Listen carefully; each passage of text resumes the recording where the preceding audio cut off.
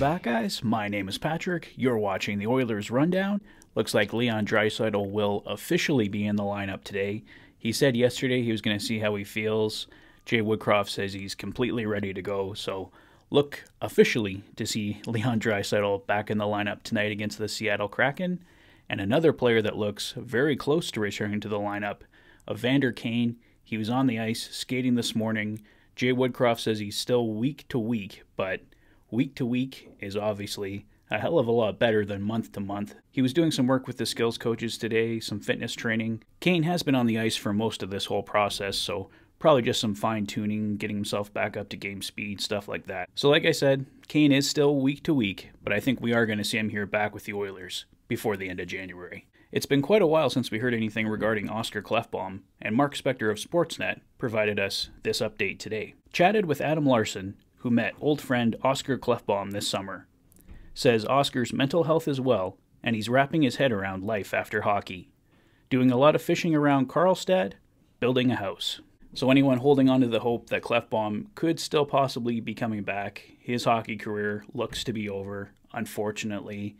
We'd all love to have Klefbom back on the Oilers.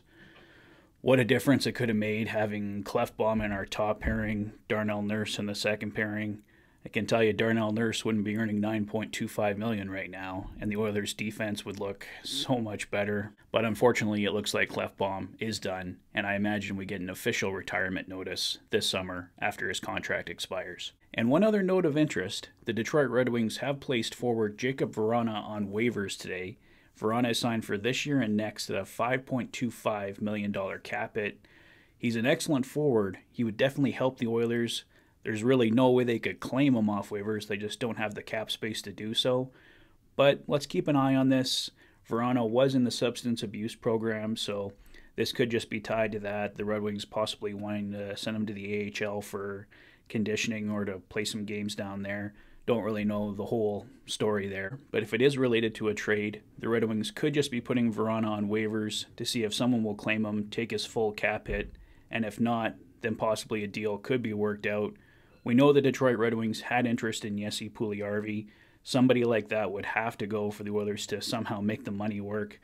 Probably a bit of a long shot guess there, but we'll see what happens here over the next 24 hours with Vrana, and I'm sure Red Wings GM Steve Yzerman will shed more light on the situation overall. I think that's all for now, guys, but it looks like Stuart Skinner will get the start tonight against the Seattle Kraken. Here's a look at the potential lineup for the Oilers tonight. They take on the Kraken at 7 p.m., and I will be back with the Fanatic Rundown following the game. Let me know your thoughts on everything in the comment section below. If this is your first visit to the channel and you like what you see, please consider liking and subscribing for all the latest Oilers content. You've been watching the Oilers Fanatic. Thanks for being a fan. Take care, guys. I'll see you tonight.